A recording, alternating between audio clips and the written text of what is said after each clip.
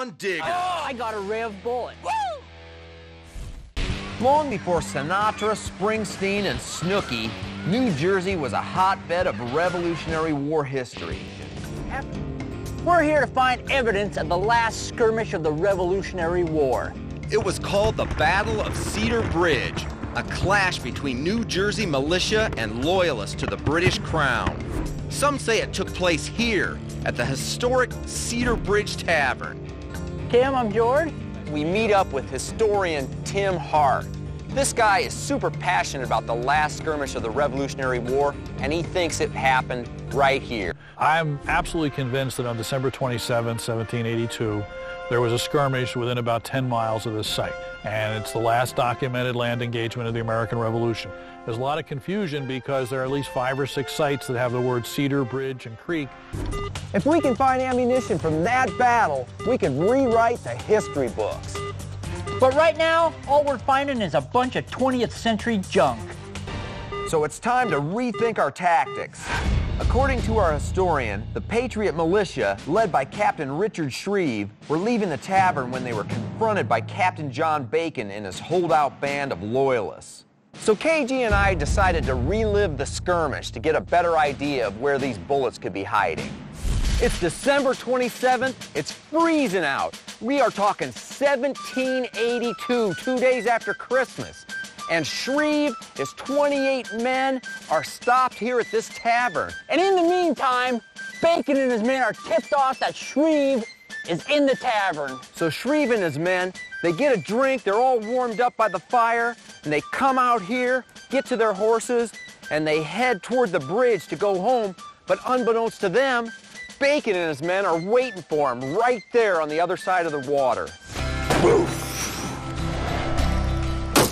Nice shot, Bacon. In the meantime, all the loyalists that are Bacon's friends start creeping in on Shreve's from the side and taking pop shots.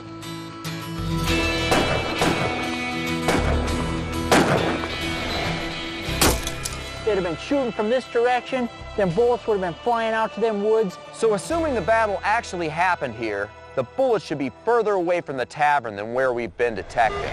So it's time to widen our search.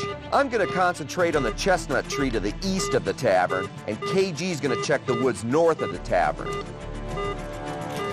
That could be a coin. That sounds awesome. And sure enough, I get what I'm listening for. Look at it. Oh! That's a fired round ball. Yeah, it is. This could be the last round ball fired of the Revolutionary War. Let's dig it up and see what it is. Right under the chestnut tree. It's right down in there, and it's pretty deep. Look at that. Oh, there it is. That is exactly what we want to find. It's another round ball. This is Rev. I'm telling you, you could tell. Look at this. This is what we've been waiting for all day. A round ball that's been shot.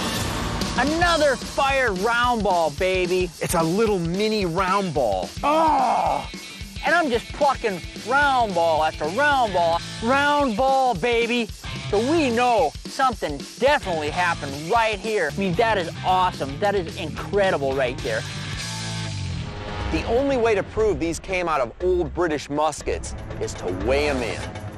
So we're going to check back with our historian Tim Hart to see if we actually got Rev round balls. This is going to be an important part of history if this is the right weight. Well, let's see what it is. If these things were from an old British musket, they would weigh around 32 to 33 grams. 33.9. That's right on the money. These numbers settle right on the button, baby. KG and I just placed another piece into the puzzle of American history.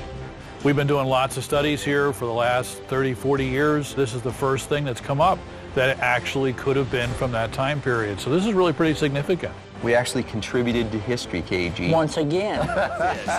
On Digger. Oh, I got a Rev bullet. Woo!